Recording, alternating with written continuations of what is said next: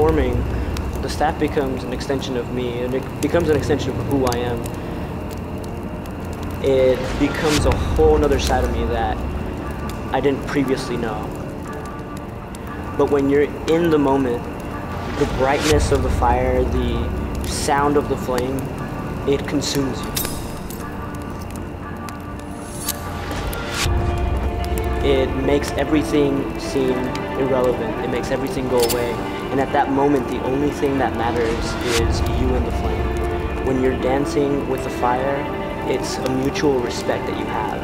And you have to learn to understand your prop. You have to understand it as you understand yourself.